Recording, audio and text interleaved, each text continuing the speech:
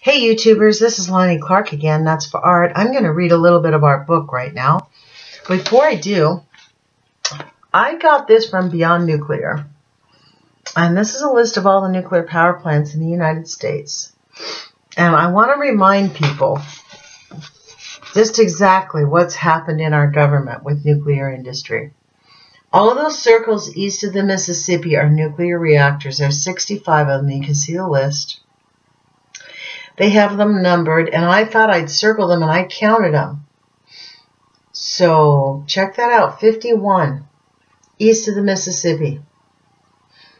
It is really shocking when you put it like that, when you see it just like that. That's a serious investment and a commitment to nuclear, to the nuclear priesthood, which is exactly why they're on the slow train. So I'm going to read our book because we need a little bit of nuclear reality other than the cancers, leukemias, diabetes, obesity, and genetic defects that it's caused.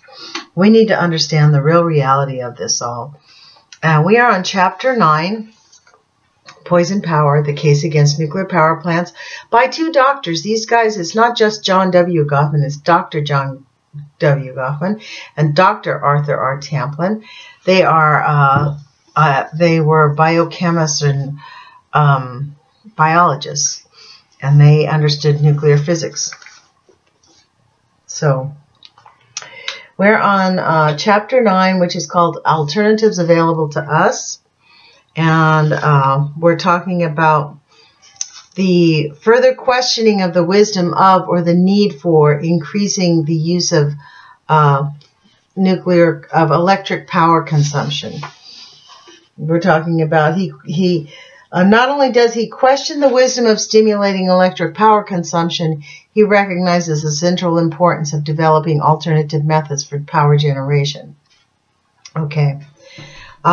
Dr. Abel's remarks follow. Quote, new subtitle, Cost versus Benefits of Increased Electric Power. Typical estimates of future demand for electric power in the United States assume a continuation of the previous rate of growth. Power consumption 8 times that of the present is projected for the year 2000. I wonder what the reality of that was. I'm sorry, I'm going to mark this in the book because so many times I've been reading and then I can't find it again. So hang on, I'm just going to underline that. Little attention is devoted to the anatomy of the future demand. It is pointed out that population is growing.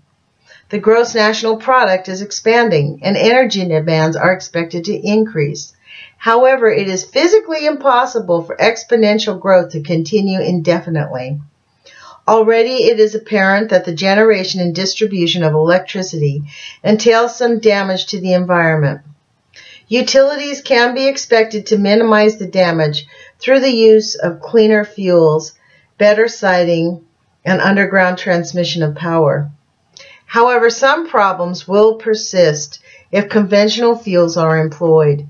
The increased demands on them will speed exhaustion of oil and gas, and the large use of quantities of coal is likely to despoil large areas. Nuclear power carries with it many risks.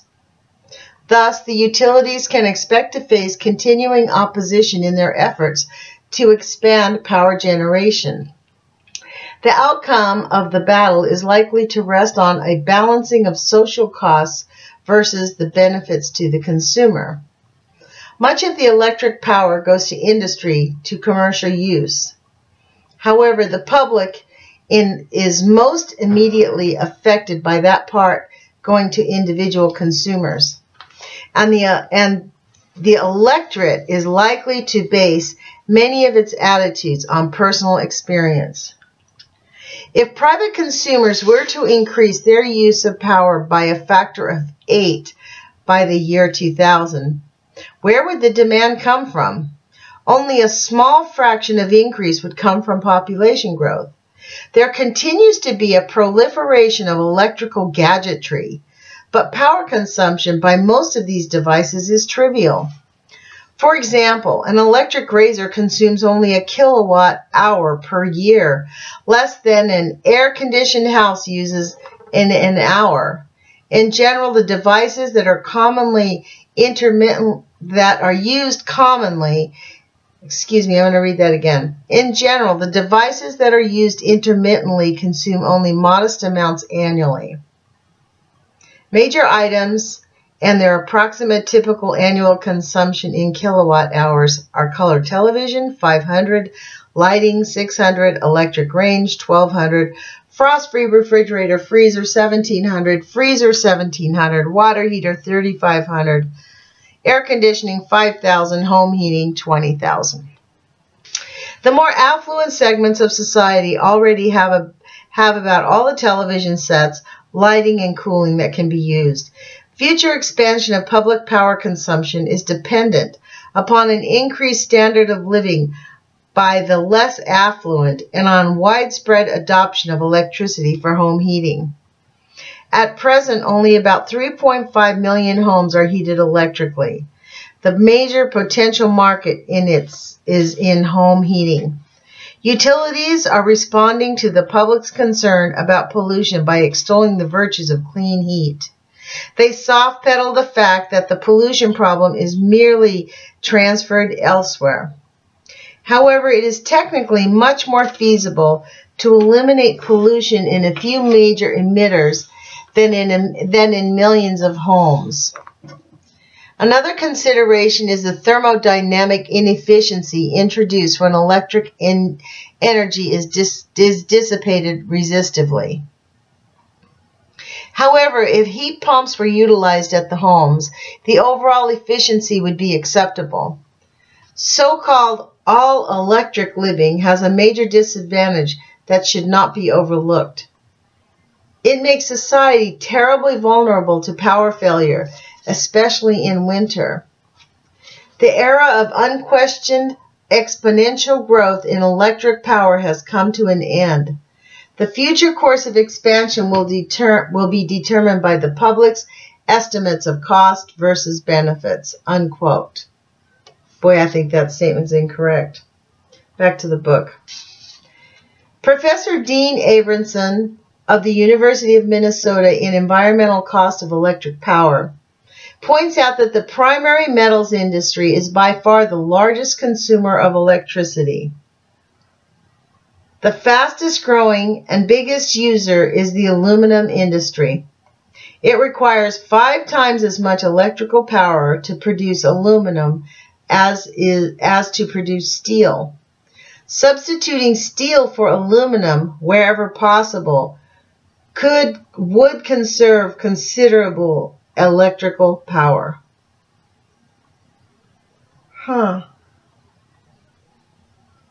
Substituting steel for aluminum wherever possible. Moreover, to reclaim steel from junk takes 1/4 of the energy to require to produce it from ore. This is kind of twisting my head. That's why I'm reading it. Like, if they know this, why didn't they do this? Like, my head, I can't get over the greed in our country, in our world, in our culture. It's just, I'm overwhelmed by it. Let me get back to the book. Moreover, to reclaim steel from junk takes 1/4 of the energy required to produce it from ore. We should begin to recycle steel to the fullest extent, and that whole sentence is in italics as if it's important. One problem here is that copper contained in junked products makes it difficult to recycle steel. Could automobile manufacturers be required to eliminate copper in the manufacture of cars? Aluminum junk is an indestructible litter. Recycling aluminum would conserve considerable electric power. In Rodale's Environment Action Bulletin of July 18, 1970, the following appeared. On May 19th, Reynolds Aluminum opened an aluminum reclamation center at 5455 Bonacker Drive in Tampa. What has happened since then is an example of what could be done if industry and the public would combine their efforts in an attempt to solve the country's solid waste disposal program. Central Manager James H. Riggs sums it up this way, quote, "We didn't expect the terrific response from the public when we opened May 19th. This is a temporary setup. We're planning a new plant a few blocks away from here, and we may double the size of it," unquote. According to Riggs, when the news broke out that Reynolds would pay 10 cents a pound, about a half a cent per can, for aluminum cans brought to the reclamation center, the plant was caught in a deluge of beer and soft drink cans, more than 10,000 tons during the first week of operation. Everybody appears to be getting into the act. For example, a retired man and his son came in with 760 pounds of cans. They picked them up in an 8-hour long along a quarter-mile stretch of the road in Ocala National Park. Wow. Okay, let me read that again. They picked them up in an 8-hour day along a quarter-mile stretch of a road on Ocala National Park. The high school boy made $70 in one day bringing in cans. Even children come in with a few cans at a time, says Riggs. Reynolds, who has similar centers planned for New York, New Jersey, Houston, San Francisco, and the Pacific Northwest, plans to get 3% of the total aluminum can production back. What makes the program work? It's profitable. Money. I swear to God, this is just getting to me here. Riggs explained, to mine aluminum, you have to lay out millions for your initial capital investment. We've bypassed that outlay. To buy a $200 a ton is cheaper than mining at $250 or $300 a ton. Unquote. This attractive difference in the cost per ton does not even include the substantial reduction in electrical power consumption. The aluminum companies can make an equal or greater profit from recycling the aluminum in all kinds of products, and at the same time the environment suffers less damage. What's wrong with that?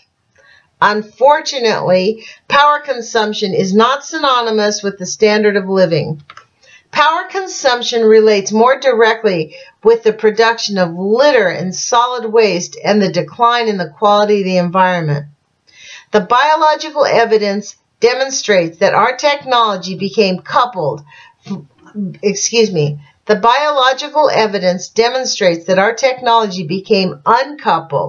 from the standard of living in 1950.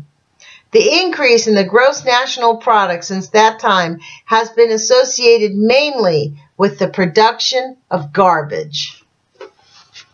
The biological data demonstrate that infant mortality among 50% of the United States population, those below the median family income, is more than double that which occurs in the upper 25% income bracket. More than that, their life expectancy is reduced in excess of 8 years. For 20% of the United States population, those with the lowest family income, the infant mortality rate is 4 times that of the upper 25% income bracket, and life expectancy is reduced by more than 16 years. This situation has remained static since 1950. During the same period, environmental pollution has increased to a near crisis proportions. I think we are in the crisis proportions. Our science and technology have not only become uncoupled from society, our environmental pollution and urban decay demonstrate that they are actually detrimental to society. What we need is a master plan for improving the quality of life in this country. It cannot be a piecemeal operation since each sector affects all others. We have the capability today to look at these large problems, to isolate the various interlocking factors, to determine the nature of the interplay, and to propose integrated solutions to the problems. We have the scientific and technological knowledge.